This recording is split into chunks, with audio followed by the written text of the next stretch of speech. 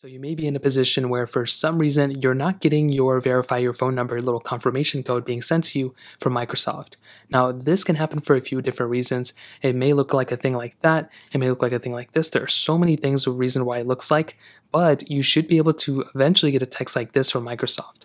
The very first thing I would tell you though is that if you're in an area that has a really bad signal, meaning you're in an area like in the mountains or you're in the middle of nowhere or you don't have Wi-Fi, sometimes things like this can happen when you don't have proper signal. So what you want to do here is you want to connect to either a Wi-Fi connection or make sure you have bars, and probably I recommend opening up some applications, seeing if they can load. If you can watch videos like this on your phone, you should be good to go. So you just want to scroll through, make sure everything is good, and you should be good to go from that standpoint.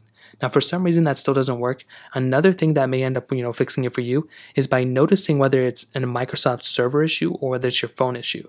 So what you can do here is you can go to a website like downdetector.com, which is one I always recommend looking at. So with this website, what we can do is we can go ahead and see if Microsoft, or even possibly Xbox, but with Microsoft, see if it's trending here, see if there's a lot of people complaining that, essentially there's a lot of issues with it. You can see with Xbox Live, there was a little trend. That doesn't necessarily mean that it was a Microsoft server issue widespread on all of their servers. But if you're accessing something like Outlook or whatever the case is, and you need to get a Microsoft, confirmation code, just scroll through here, see what's able to come up. And that's pretty much another easy way to fix it.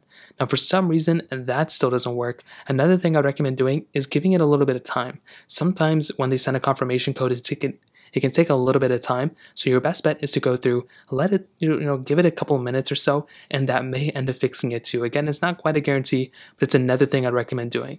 If that still doesn't work, I would recommend checking if there's an alternative way to actually go ahead and get a confirmation code from them. So if you can try an email or you can try a phone, voice call, whatever the case is, whatever you can do that's pretty much outside of getting a text, that may end up fixing it for you too. If you have any other thoughts or questions, let me know in the comment section below. Hit the like button, that would mean so much, but definitely hit that subscribe button. More importantly than everything else, I love every single one of you guys. Hopefully I'll catch you guys in the next video. Peace out till then.